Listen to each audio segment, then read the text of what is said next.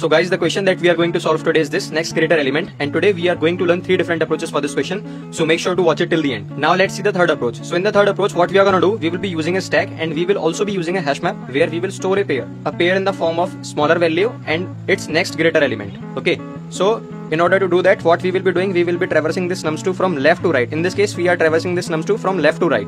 Okay, so I will start from here. I will check, is the stack empty? Yes, it is. So if the stack is empty, we don't need to do anything. We will simply push this element to my stack. Okay, now I will move ahead. The current element is this. I will check, is the stack empty? No, it's not. Is the topmost element of my stack is smaller than this element or not? And if the condition is true, it means for this element, for this one, this 3 is going to be the next greater element because we are traversing from left to right. So after 1, we find 3. So for this one, this 3 is going to be the next greater element, right? So for this one, this 3 is going to be the next greater element. So whenever we find a pair, we will immediately add it to our hash map like this. Okay, and we will pop that element. After doing this, we will add this current element to my stack. Now I have this 4 as a current element. I will check, is the stack empty? No, it's not. Is the topmost element smaller than this element? Yes, it is. It means for this 3, this 4 is going to be the next greater element. So we find a pair.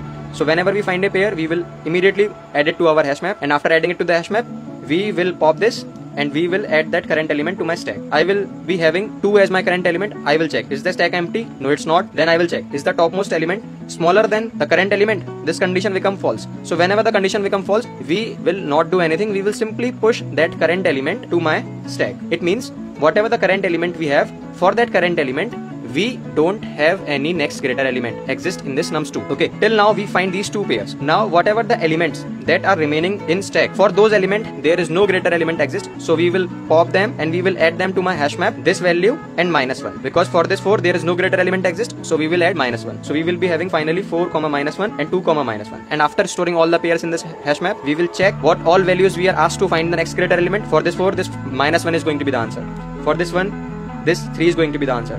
For this 2, this -1 is going to be the answer. So the same thing we have done here in the code. First we have taken a stack in which we will be maintaining the next greater elements. And after that we have a hash map here. And after that we are traversing nums2 from left to right. Okay, and what we are doing, we are checking if the stack is not empty and whatever the current element we have, if the topmost element in the stack is lesser than the current element, then we will pop that element and that element is the smaller one and the current element is the next greater to it. So we will add that pair in my hash map and pushing that current element to my stack. And after completing this loop, whatever the elements that are remaining in this stack, we will add them in our hash map with the value -1. And whatever the values we are asked for from this nums1, we will find their values in the hash map and store them in an answer array. Okay, and finally we will return the answer array. So that's how we can solve this question using a hash map and a stack. You can take a screenshot of this code and try to do dry run by your own and share this reel with your friends who are learning DSA, and I will see you in the next video.